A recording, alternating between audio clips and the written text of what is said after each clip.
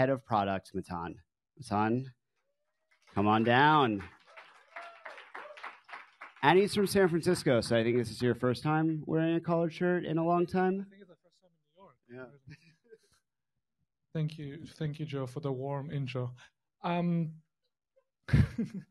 So a couple of days ago, I get this weird call from my mom, which for a lot of us, that's a moment of anxiety.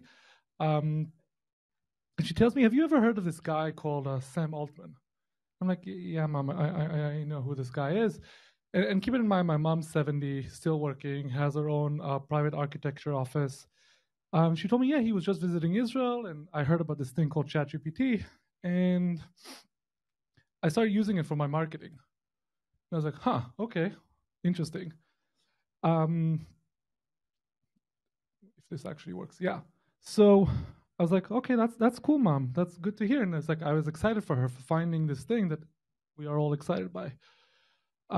Why does this matter? Because if my mom uses it, probably all of your employees and yourselves are using it. And as we started looking and digging into this, we saw that 86% of employees think they need to get trained with ChatGPT. 14% actually get trained, and 70% are actually using it in their home and not telling their bosses that they're doing it. So by using it at home, they're probably using it for private purposes or taking your data from your company and using it on ChatGPT and bringing it back in. Sorry. On top of that, 1 in 4 Americans is using ChatGPT, and around over 40% of employees using it in general. So this is like obviously everywhere. It's very different. So to summarize this, my mom is using it. Your employees are using it, and your consumers are using it. So at this point, there's like real expectation for all of us in our products to do something with this. So as part of, before we got to this AI practice, we started playing around with these models in-house and spend quite a bit of time running these fast hackathons and this fast experience of explorations on actually our own product with using our own methodologies that now we're exposing out for everyone here. And I wanted to focus on 2 specific use cases out of the 10 plus that are mentioned here. So if anyone here has used A.Team before, the way it works, a client comes in, they go with one of our amazing BD people for a great call where they do an intake, really understand the problem, the domain space, the issues they have, and then they help them generate what we call a team spec or a mission. This is like the process as it is today takes time, like, because you need to understand the client needs. What we've done is we've taken some of the infrastructure that already exists today as part of the sales calls, which is mainly using Gong and the call itself, and using the outputs from Gong and running it through the, in this case, OpenAI models, we actually extract the information in the call that's relevant to do that mission spec. Now, this is interesting because by removing the need of the salesperson or the BD person to take notes, to summarize, they're actually more in the zone with the client, understanding their needs, their problems, and the expectations of the mission. What we've seen by doing this is, prior to this, a spec from the call to actually being put on the platform would take about 3 days. Because it's a lot of work. It's a lot of work to understand the needs and then rewrite them and so on and so forth. After this, it's 10 minutes. So this means that this is 10 minutes that we get the mission faster on the platform. We get it faster in front of our builders. We free the time of BD team to then go do prospecting. Now, this is still, it's not fully rolled out across the company. All of these projects, missions and projects that we mentioned are still in the works and being tested, but this is being used by some of the salespeople that are actually in the room today. The second thing we've done is, and I'm really excited by, and we've already started sharing this with some of our existing builders, is application scoring.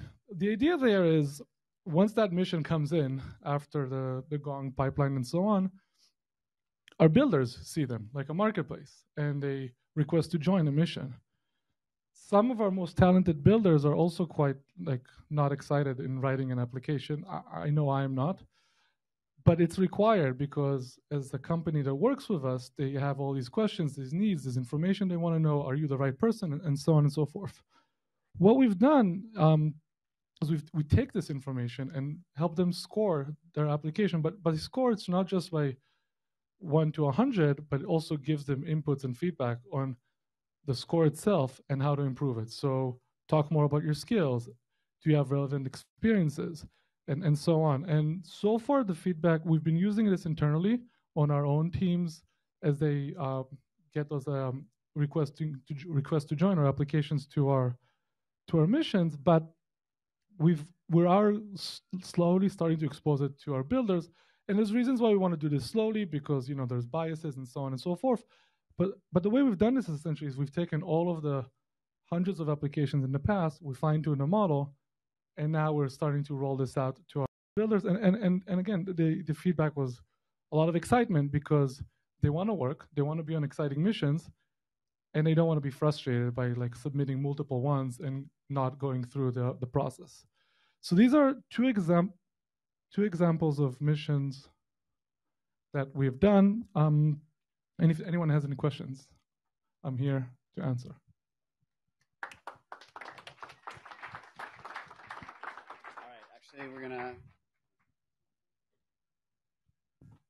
We're gonna keep you up here, and we actually have a hot seat for Q&A. It's hot seat because it's red, and we'd like to invite anyone who has a question to come up. One of the complaints we had last time is that we had people asking questions in the audience, and everyone at home couldn't hear what they were saying, and no one repeated the questions. We're gonna try it a little differently this time. So I'm going to hand the mic to Matan.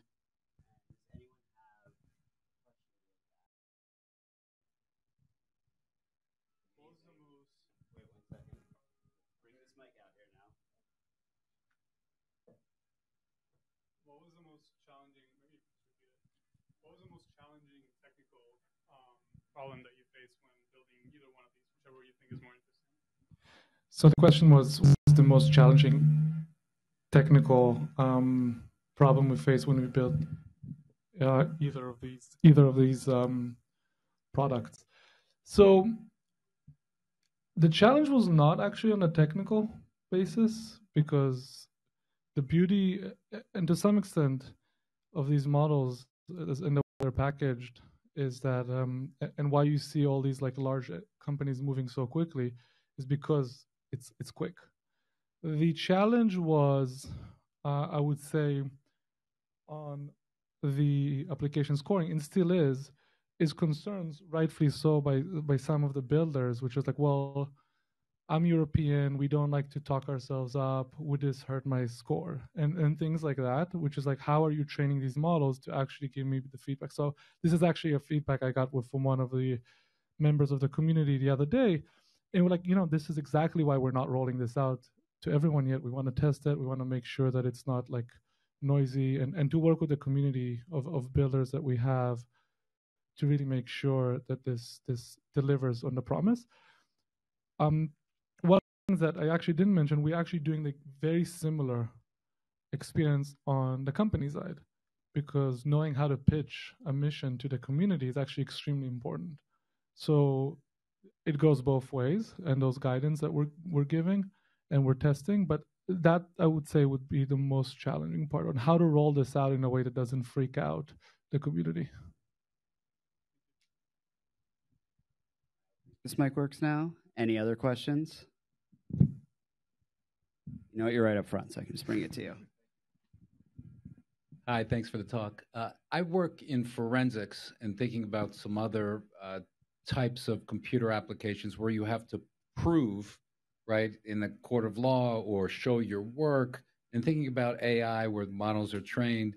Is there a framework that you've developed or worked with your clients for showing how it got to a result in a way that could be understood and scrutinized? Yeah, that's a great question. The quick answer is no. I think that is basically, this is a moving target, and like this is changing so fast, as Raphael said. that we don't have a good answer for that yet. I don't know if you all saw this recently. There was this lawyer that used GPT to write the brief, forgot to take out the part that says I'm GPT-4, I can't, write a brief. But also he used GPT for quoting other supposed court cases which were completely bogus. So the cheeky answer would be, like, anything you write or generate, someone should go validate it. As in, like, even if you write an essay, there should be an element of validation and seeing that the court cases actually exist. But that's like a bit of a cop-out. The real answer is that no, we don't know yet. And there's some companies that are working on this problem for sure, outside of A.Team, I mean. And it is a hard problem for sure, yeah. For a follow-up question, are there any large language models or other, generative AIs that do have footnotes or anything? Like, is that a feature that's been developed? So yes, Bard does, the Google model. I think, so it tells you where it pulls the information from. Even GPT, when it does it depends on the plugins, but when it does the online, like, you expose it to get access to online stuff, it will give you quote unquote footnotes. But yeah, I mean, this is very much in the early days, but this was one of the big selling points for Google, which when they opened their model, which was like, we don't just keep it in this closed chamber. We use our superpower, which is search, and then we tell you where from. Yeah. So basically, if you're going to use those models for court, you should probably use Bard for now, because I'm joking. Yeah, thanks for this talk as well. So I guess there's kind of two parts to my question. The first is around privacy, and I think, going back to that reference about the waves and the flotillas, I feel like OpenAI is like the submarine, where they're kind of like underneath everything, controlling all of these models more or less, or like the for it. And just kind of like, if you can allay any concerns that people may have there, number one. And then the second thing, it's just the term AI. I feel like a lot of what we're experiencing now, and you might already know where this is going, is just like predictive analytics. And I wouldn't consider that necessarily artificial intelligence. And so I'm kind of just curious where you sit on that fence, and like, how far are we from like moving towards like true consciousness of AI? And like, yeah. So I'll start with the second. I think Joe and Tori here are marketing people, so they can walk you through why they keep calling it an AI. But joking aside, there's actually people in this room, especially the Baseten team, that I think would be interesting for you to talk with, given their work with some of the cutting edge companies in this space. And they can, they're really building the infrastructure for these companies, not like on the model level, but everything around it. And so they kind of get their hand on the pulse of where and how fast this is developing. Your statement is also, like, I remember when I was before A.Team, I spent a lot of years in fintech, and we used to joke that every time a CEO would say ML, they actually mean like, statistics. But yeah, I mean, it's true, but like, that's part of, you package it, and yeah, I mean, logistic regressions is based, that's most ML, at least in fintech, for fraud, for example. But no one wants to hear that when you raise money. They want to hear ML, right? And to some extent, these models have developed over the years, and they're much more sophisticated than they were, let's say, 5, 7, 10 years ago. And they changed the way fintech works across the board. Let's be very clear. The reason you can get a credit card in 2 minutes and so on is because of those models. On your first question around privacy, so I think there's 2 layers to it, on the consumer side and on the, I would say, the company/enterprise side. On the consumer side, now, if you use those models, whether it's Anthropic or OpenAI and such, you can toggle on and off the training component and say, I don't want you to share my information across, the ecosystem. Whether or not, that actually happens, I believe it does, but like, that's the same way that you would be well, Google has my information, or Facebook, or Twitter, and it's similar. I think the bigger, or to me, the more interesting question, because like I assume as a consumer, my information is everywhere already, but I think the really interesting on the corporation level. And that's a real problem with a lot of these foundational models, especially the non-open sourced ones, because there's no clear indication if my company's data is not cross-pollinating the ecosystem. Now, it's very clear that they will solve this problem, or if not already. I mean, Microsoft as the player that, no one knows how to sell to enterprise like Microsoft, like understands that world very well and will do what is needed to be done to resolve this privacy issue. And they're all working on it. It's not a secret. Like OpenAI came out, I think, in March and said, we work on an enterprise model, enterprise grade security, so on and so forth. So they understand that there's that need and that concern. But like everything in product development, you can't start out of the gate with all the functionality. But I also agree with you that to Joe's and Raphael's point, no one expected this to blow up the way it did. So like, if you would have asked me in November when it came out, will my mom be using this in May? Or I would be like, no, there's no way. Because these models were out there. I don't know, like, they were playing like video games and beating like professional video gamer teams, and like GPT-3 was there for a while, and what actually got it to blow up is that. So these things, like, it's hard to keep track.